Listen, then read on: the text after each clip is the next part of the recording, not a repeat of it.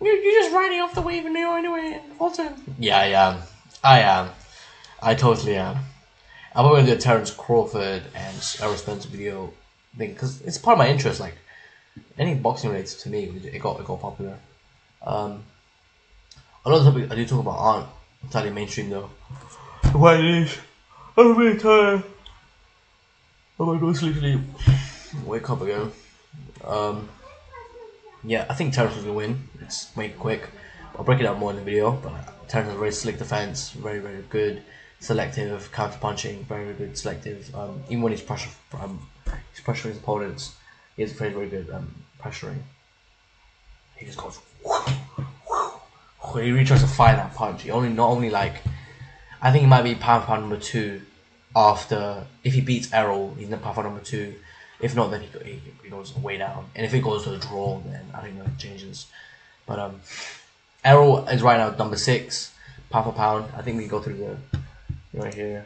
I'm gonna go in the video soon. Actually, I'll just do it right now. Like, fuck it, bro. I'll crop up this video and make it the Terence versus Crawford video.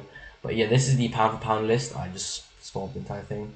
Pound for pound list. The zone's quick with it. That's why I like the zone. 4 minutes read. Anyway, yeah, 5 pound race. Oh, what did they count? Overall record, quality of opposition.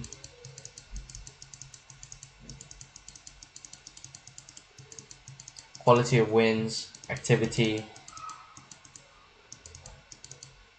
Number 1 is Naoya anyway.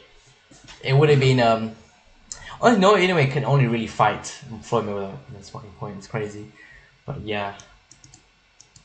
No, anyway, I agree with this. Number 2 is Alexander Usyk, down 1 spot. I agree with this, but I don't know. Alexander Usyk is like a methodical. Is that Berserk? No, I'm bugging. Alexander Usyk is more like a methodical, breaking down type of guy boxer. Like he likes to psychologically and physically break down his opponents, like with AJ. It was quite unfortunate. See, I really like AJ. I really wanted to see in their prime.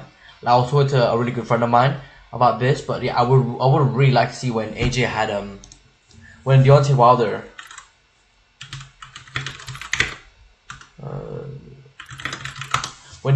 had the WBC belt, and right here,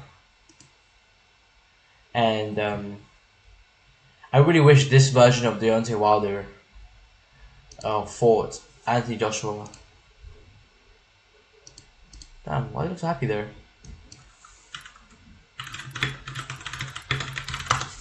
He's pretty much prime. I don't know, Anthony Joshua, like the way he's going about is really sad. Like he was saying it before, like he's worried that he might be out of his prime. And I was like, oh. He's like, there's not much you can really learn after you get to my stage. Yeah, which is effectively the tip top. WBO, WBA, WB. IBO. What title is this again? Okay, I'm a dumbass, but we don't we're gonna go to the times. It looks clean with the belts. Ooh, only 1 missing. WBC. Only 1 missing, bro. Oh my god, dude. IBF. I agree. I just want to see number 1. Number 1 is the IBF belt. Yeah. So WBA, WBO, IBO, and IBF belts. Just WBC. And maybe the WBF belt. Pretty much it. I don't know if that's an actual real belt. And this is the interim belts champion, WBC. I wonder what. I was like so confused on what this belt was, but yeah, it's WBC. In the Ring magazine. Classic belt. Looks good. W Anthony Joshua. Now look at Eddie Hearn, bro.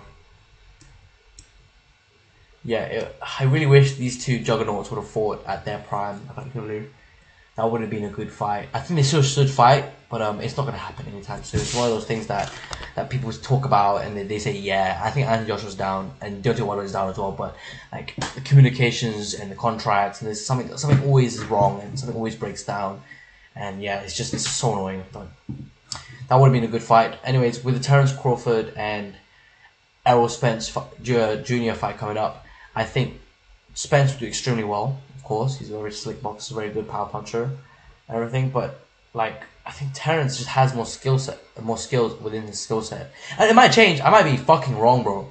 Like, everyone is saying Spence is gonna win, Spence is gonna win, Spence is gonna win. But like, I might be wrong saying Terence is gonna win. But I don't know. I genuinely think Terence Crawford is gonna win that fight. Yeah. What these pros predict? Many reasons why he thinks his pick will dominate Crawford. He said that Terence may have a versatile skill set, but Spence is just bigger and stronger than him. And that's not something to underestimate in a boxing match. Errol's high work rate is also a factor that'll make things difficult for Bud, as he'll have to up his pace a lot while also maintaining top shape. Then there's the age matter. Seeing as Crawford is 3 years older than Spence, both of them are aging out of their prime and need to be extra careful about cardio and weight regulations. If the match potentially reaches the 12-round mark, it could be pretty difficult for Terence to dodge Errol's leg attacks, since the man's simply not young enough to withstand that. Plus, his opponents at 147 have been all regular names, the most impressive being Porter or Garcia, so that's something that puts his credibility to the test. Algieri didn't leave out Spence's injury. No, both. Okay, you're ignoring Kell Brook here. And Kell Brook, Prince Nassim Mohammed was really highlighting. And yeah, Kell Brook is a legitimate opposition. We have the box records right here. We can see the records of thing. Sean Porter, obviously, very big win. Amir Khan, big win.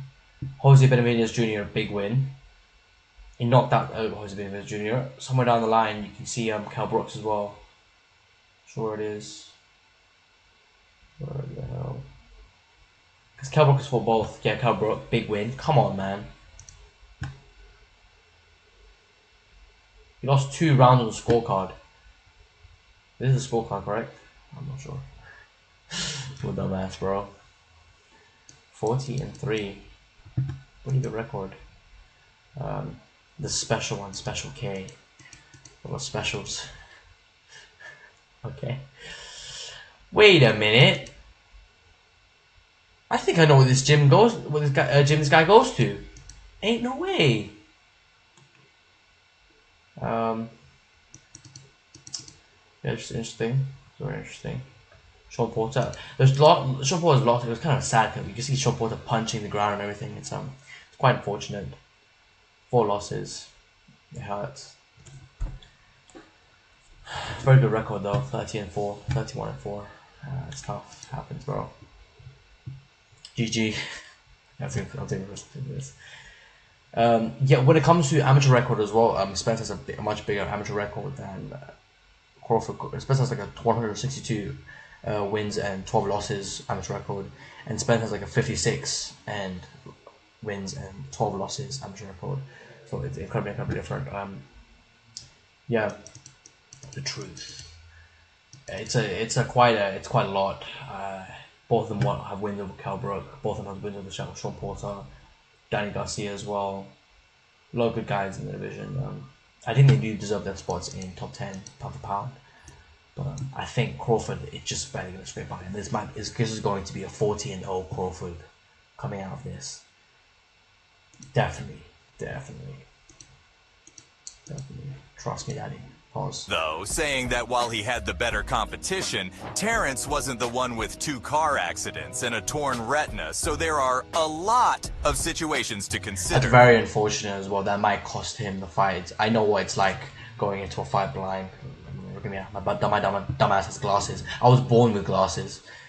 So fucking annoying. But, He's still pro Spence, though he is open to changing his bets later on as the fight gets nearer. To his credit, Spence is completely confident in his abilities to take down his opponent, saying that he'll break him physically and mentally. He has glasses too? Sheesh. Those are some bold claims to make against a fighter who's being favored over you, even if it is just a slight edge. But he said a lot more on the kickoff press conference for the July 29th showdown, especially about his opponent's mentality, about how he's definitely going to fight and make it a great show for the crowd. Spence does feel like he's the superior fighter, though, and even mentioned how most fighters were just too light in the ass for him. Comparing Crawford to Danny Garcia, The Truth said that both were great fighters, with Terrence being faster and quicker, and Garcia being the best counterpuncher in the world. Errol has a long history of facing off against some of the best counterpunchers in the game, so that shouldn't be too big of a problem for him when it comes to Crawford. And he's pretty aware of the impact of this fight, too, claiming that it will be legacy-defining for both of them,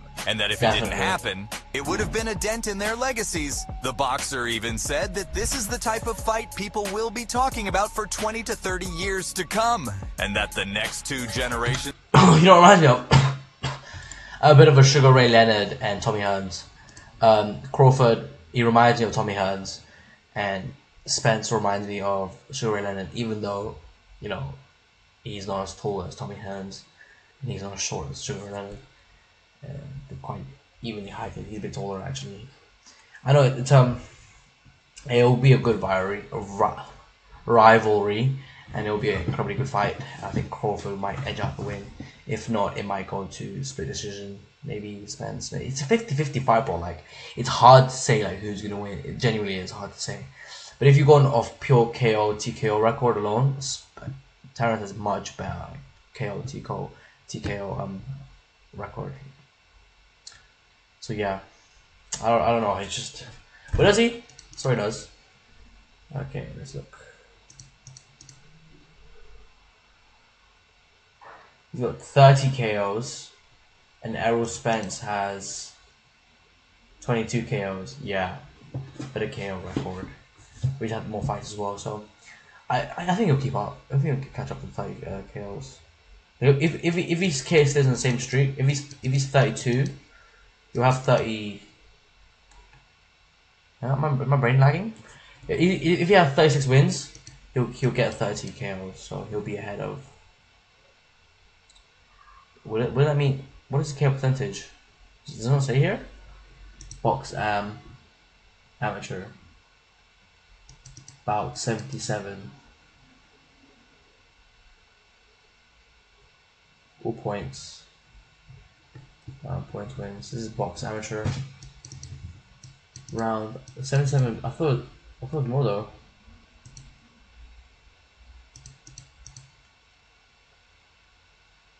$36.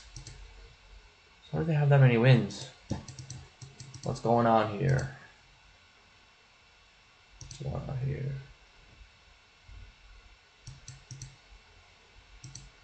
I don't know, man. Nebraska,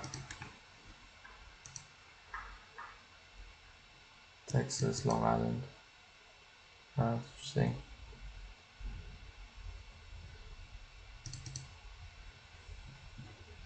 It was number 1 and 2 of fighting. That's crazy.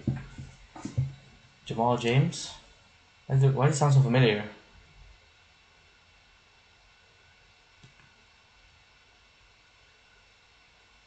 Adrian Broner. How is Adrian Broner still here?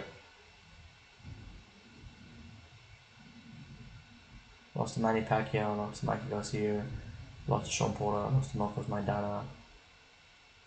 That's tough. He's 16th, which is crazy. Adrian, the problem, Broner. He is coming back though, is he not? 2023, the 9th and 6th. For Bill Hutchinson. 1-star fight?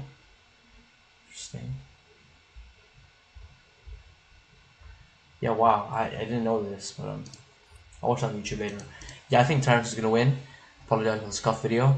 And I'll see you around next time. Catch you later. Peace.